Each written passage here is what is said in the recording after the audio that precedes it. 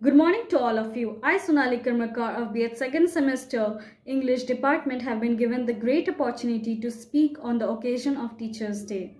A very warm welcome to our Honorable Principal Sir, Vice Principal Ma'am, my dear loving teachers and my fellow friends. Greetings to all. We all have gathered today to celebrate the joyful Teachers' Day and to thank and praise them for their dedication and hard work. The light of the world, the beacon in the dark, and the hope that gives us strength to survive is our teacher. They work every day to make sure that the future is bright for all of us. I got a golden opportunity to convey my wishes to all the teachers who have given impeccable contribution in shaping us. Every year, 5th of September, we celebrate Teachers' Day all across India to pay tribute to the teachers for the precious contribution to the society. There is a great reason behind celebrating Teachers' Day on the 5th of September. Teachers' Day is commemorated on the 5th of September on the birthday of our former President, Dr. Sarvepalli Radhakrishnan.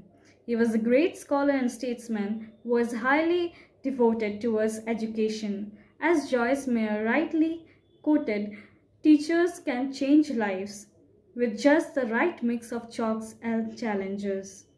Teachers are the spark, inspiration, guide, and the candle to my life. Teachers are the pillar of my success. A good teacher can ignite the imagination and instill a love of learning. Teaching is a very noble profession that shapes the character, caliber, and future of the society.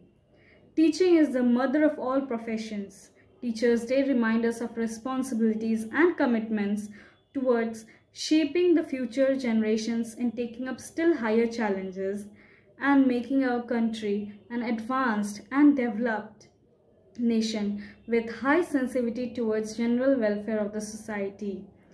Thank you so much to all the teachers who encouraged and motivated me even in the hard times when none of my friends supported me. Thank you so much. Happy Teachers' Day to all the teachers.